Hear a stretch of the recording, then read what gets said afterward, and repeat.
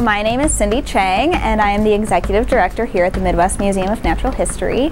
So that is a fancy title to say that I manage and help organize all of the exhibits and the educational programming here at the museum and make sure that everything really runs smoothly. What makes a carnivore are their sharp, pointy teeth and the fact that they will only eat meat. So they don't like any vegetables, they don't like any fruits. Really, that's because their bodies are made to process the meat. What they need is a lot of protein and energy, and they just would not be able to get that only from eating grasses and fruits and veggies. If we tried to feed a carnivore a vegetarian diet, they wouldn't eat it. They might sniff around it, they might show a little bit of interest about what is this, but they will not eat it.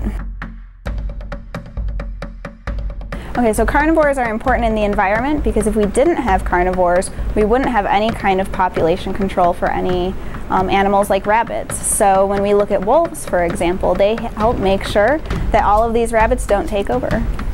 Lions, wolves, and sharks all eat meat. So lions typically will eat something like a gazelle or maybe a zebra, and they can try to eat something larger, but of course, all of those animals are going to fight back. So really, the lioness will go with whatever she can catch. I guess my favorite carnivore would be the lion. Maybe it's just because we have so many lions here at the museum, but I have a soft spot for them.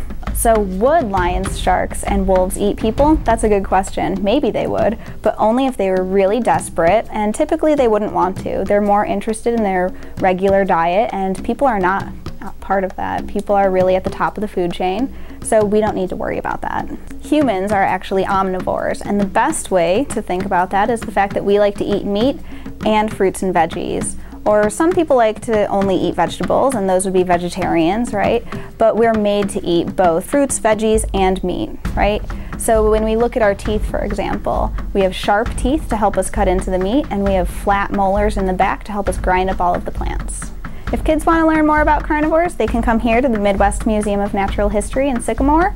They can visit our website at mmnh.org, or they can go ahead and start studying biology, zoology, natural history, or go online and find some more resources.